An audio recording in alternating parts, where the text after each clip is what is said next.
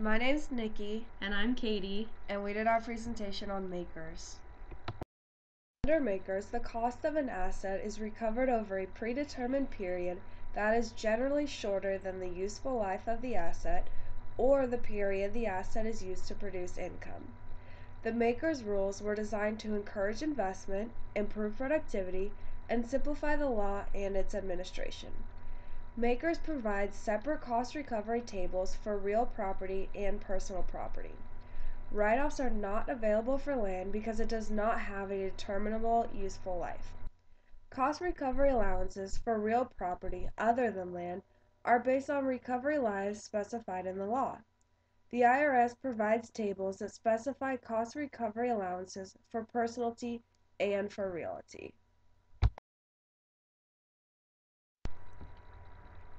MACRS provides that the cost recovery basis of eligible personalty and certain realty is recovered over 3, 5, 7, 10, 15, or 20 years.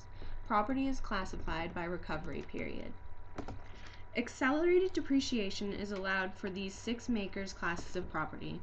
200% declining balance is used for the 3, 5, 7, and 10-year classes, with a switch over to straight-line depreciation when it yields a larger amount. 150% declining balance is allowed for the 15 and 20-year classes with an appropriate straight-line switchover.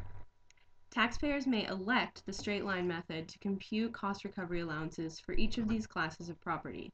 Certain property is not eligible for accelerated cost recovery and must be depreciated under an alternative depreciation system.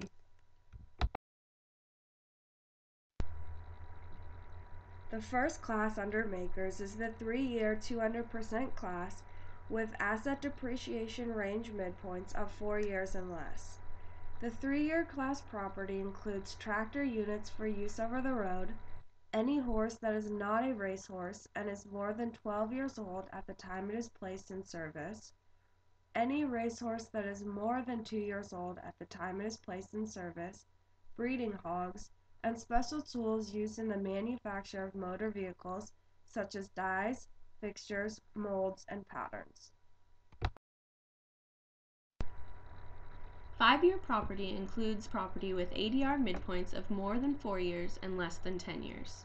This includes things like automobiles and taxis, light and heavy general purpose trucks, buses, trailers and trailer-mounted containers, typewriters, calculators and copiers, computers and other peripheral equipment, breeding and dairy cattle, and rental appliances, furniture, and carpets. 7-year class property has ADR midpoints of 10 years and more and less than 16 years. 7-year class property includes office furniture, fixtures and equipment, breeding and work horses, agricultural machinery and equipment, and railroad tracks. 10-year class property includes property with an ADR midpoint of 16 years and more and less than 20 years. This includes items like vessels, barges, tugs, and similar water transportation equipment. Assets used for petroleum refining or for the manufacture of grain and grain milled products, sugar and sugar products, or vegetable oils and vegetable oil products. It also includes single-purpose agricultural or horticultural structures. 15-year class property has ADR midpoints of 20 years and more and less than 25 years. This class includes properties such as land improvements, assets used for industrial steam and electric generation and distribution systems, assets used in the manufacture of cement, assets used in pipeline transportation, electric utility nuclear production plants, and municipal wastewater treatment plants. 20-year class property includes property with an ADR midpoint of 25 years and more. This includes farm buildings, except for single-purpose agricultural and horticultural structures, gas utility distribution facilities, water utilities, and municipal sewer. MACRS views property as placed in service in the middle of the first year. This is known as the half-year convention.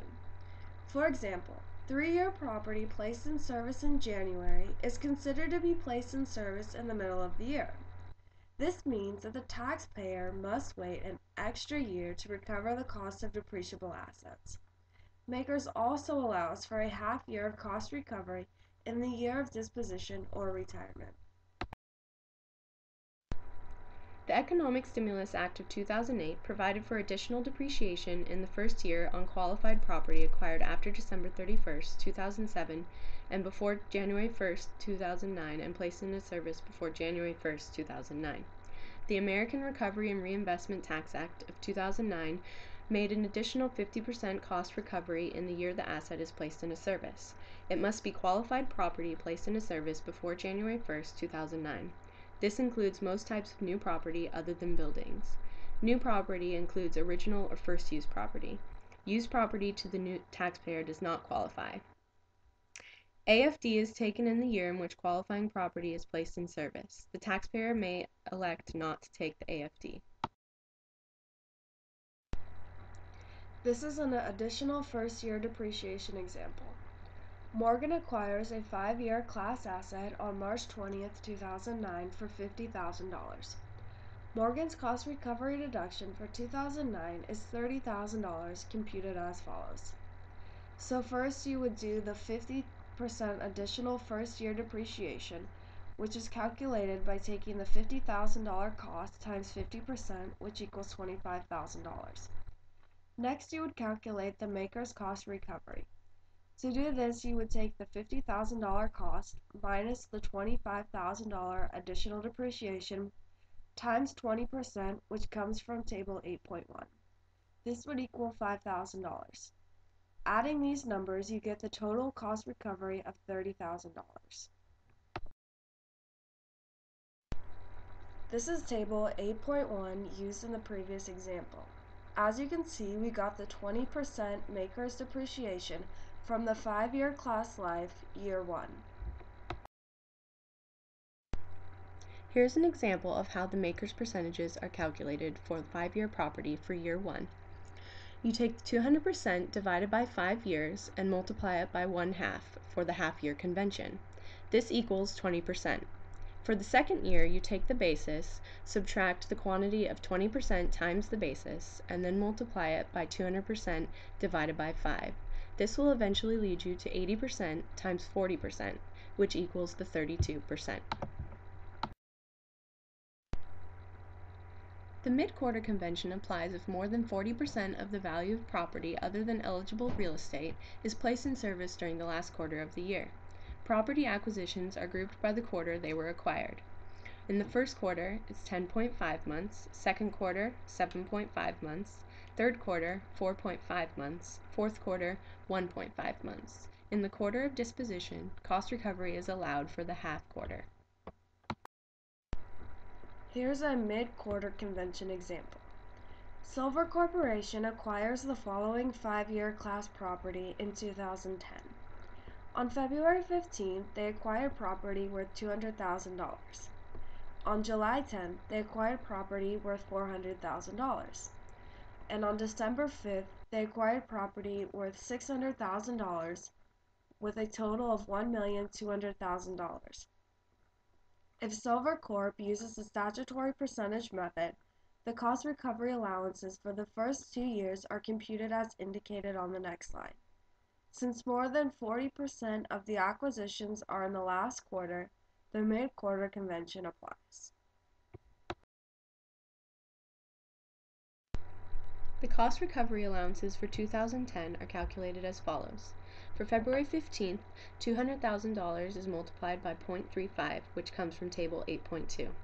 This comes to $70,000. The $400,000 is then multiplied by 0.15, which equals $60,000.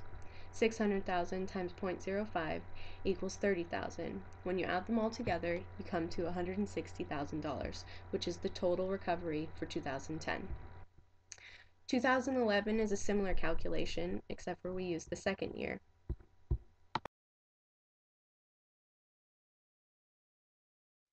This is a partial table of MACRS accelerated depreciation for personal property assuming the mid-quarter convention.